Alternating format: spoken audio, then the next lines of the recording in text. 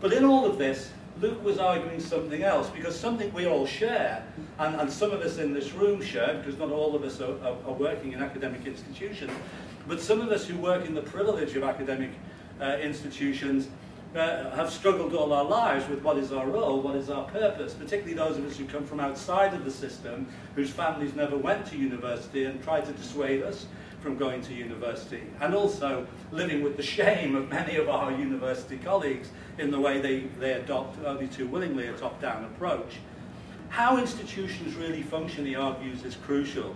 To identify the real consequences of their functioning in the different segments of social formation, to identify the systems of thought which underline these institutions and their practices. To me, this is expose. This is about exposing the way organizations work, the way in which they incorporate, the way in which they do not resolve, but always create and perpetuate and reproduce the very issues that we are critiquing. Showing the historical context of these systems. Where would we be without historical materialism in a critical analysis? We could see that in Fergal's paper this morning, when he was looking at going forward in terms of the Irish language and what had happened in the process in the process after the release of the prisoners. But he was also looking back to put it into its real context, not the Protestant Catholic tribal stuff that is so far removed from the reality of here, but right in the heart of the core, naming it as it is in colonisation. Not talking about the famine. How patronising that is to Ireland to talk about the famine when we all know it was the Great Hunger or the Great Starvation. That did not happen by chance. That was part of colonial rule and its consequences. Showing the historical context of these systems, the constraint they exercise on us, and the fact that they have become so familiar to us, that are part of our perceptions, our attitudes, our behaviour, and finally, the criminologist working with those involved practitioners to modify the institutions and their practices and to develop other forms of thought. When somebody says to me, oh, you're an academic who works in the community, I kind of go, where do you think I sleep? You know? I live in the community, you know? My house has been broken into 4 or 5 times. You know, the car's been knocked 3 or 4 times, you know? I have kids going past me going, you know, when I used to run, they go, I say, oh, get your knees up, you old man. You know, I live in a community. I walk into and out of pubs. I shop in shops. You know, what do they think academics do? They're fed intravenously through the ceiling, you know, in an ivory tower. I mean, it's just nuts, this idea that those of us who are really committed politically somehow leave all that behind when we walk through the doors of our offices. Because in that context, and in his interview with Rebecca, he was clear about this, Louk, about the political as personal. And we know this mantra from our feminist sisters. That was a great enlightenment for me as a young academic, was reading their work, the post-Simone de Beauvoir work, around the relationship between the political and the personal. And he says nearly everybody was raised to believe that those images which are behind criminal justice are true. So then I began to say to people, but we are criminal justice. And you can imagine him saying that. We are criminal justice. And abolition of criminal justice is that you abolish that in yourself in the same way we're doing with racism. Out, damn criminal justice, to quote Shakespeare. And in the same way we're doing that with gender differences. You abolish criminal justice in yourself. And abolishing means that you will not anymore talk that language. I can actually hear these words coming out of his mouth. And if you do not talk that language anymore, then you see other things. You see other things. It not only gets rid of something, it opens your eyes to something else. It's like that, abolition, he says.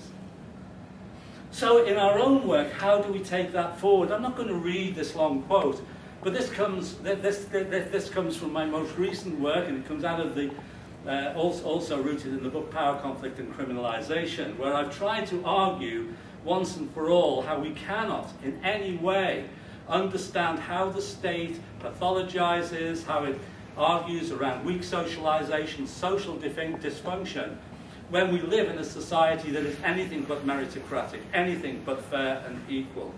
that administrative criminology, the criminology that draws down the big grants, and it proposed that overarching structural relations of advanced capitalism, patriarchy, and neo-colonialism dominate, absolutely dominate the decisions that are made within administrative criminology. And also, I would add to that, age. It's inherently conflictual and subjugating all of those structural determinants of our lives. But I don't want, in terms of talking about the politics and economics of reproduction, the unevenness of product and distribution, I don't want to talk, when we talk about the whole process of legacies of racism and xenophobia, the exclusion of children, young people from our debates, I don't want to be interpreted as some sort of crude determinist. That's why we coined the phrase all those years ago about determining contexts. They're contexts of determinism, but we have to work hard to rise above them, to challenge them, to fight them, to exclude them, and to quote Louk, to get rid of them from within ourselves. And in that argument, what I'm trying to put forward, and it's not just me, it's part of a whole process around analysing power, authority, and legitimacy, is it's not limited to material, i.e. economic or physical force interventions, but supported by the deep-rooted ideologies that dominate our lives and create that notion of compliance and conformity. And I go on to say the populist appeal of authoritarianism, it's answering a question from yesterday actually, often connected to folk devils, demonization, moral panics, is a tangible manifestation of social forces. It's at the social level that ideology is maintained, and then goes into that Gramscian notion of the hegemonic process that smooths the road to prison. It leads inevitably to prison. If we accept those determining contexts, prison is the end of its road. Well, actually, death in prison is the end of its road.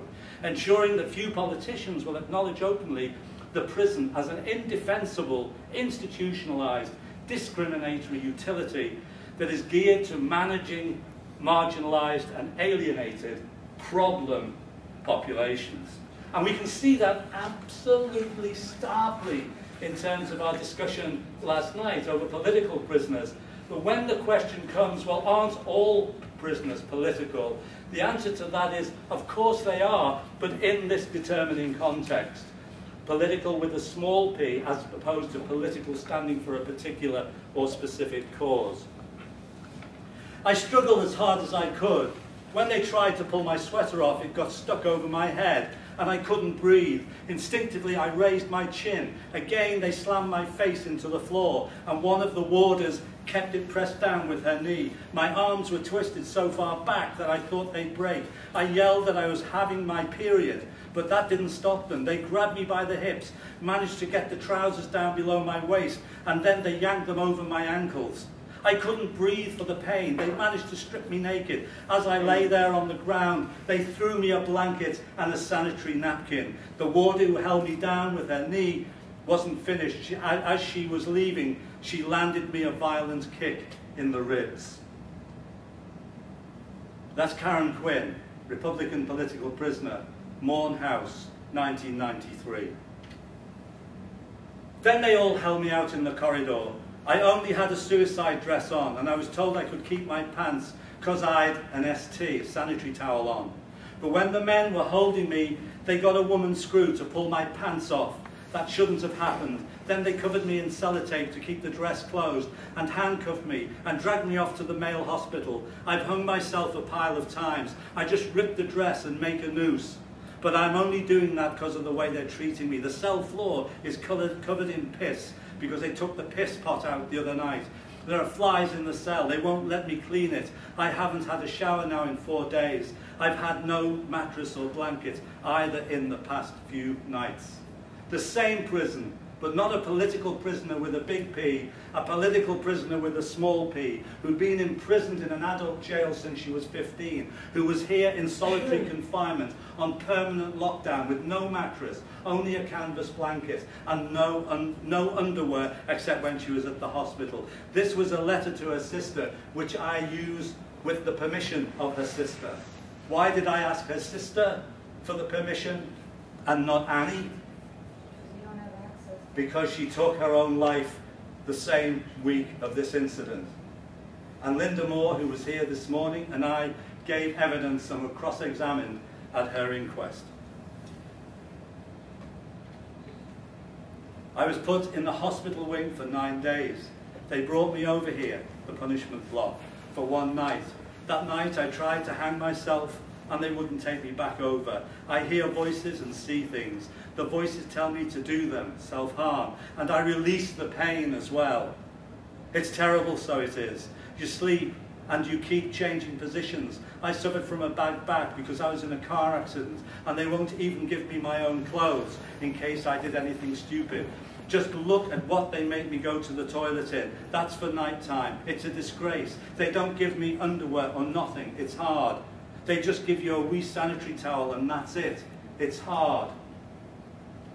This is an interview with Kira in the same cell. An interview done by myself and Linda in the same cell that Annie took her own life. And why was Kira in that position? She was in that position because she self-harmed. There wasn't a part of her arm from her wrist to her shoulder on either arm, from her ankles to her hips, that wasn't cut or scoured or torn or ripped. She was bleeding. The way they managed to was to put her in a suicide dress, put her in a strip cell, put her with a concrete plinth or somewhere to lie, and no mattress, just one canvas blanket. And Kira was 16 years old. And that day, when we interviewed her, that day we stayed with her, and we said we would get her out of those situations, because you cease being a researcher. You come out of that situation and you just go straight to judicial review. But in that situation, we had to stay with her longer than we'd expected. We didn't get to Roseanne Irvine, who that day had been told she might lose access to her child. And we were due to interview her at 3 o'clock that afternoon. And we didn't get there. And that night, Roseanne took her own life. And that will stay with me all of my life. Because I know, I'm convinced that if I'd have got there, we would have given her the support. We would have told her there is no way they'll take away your child.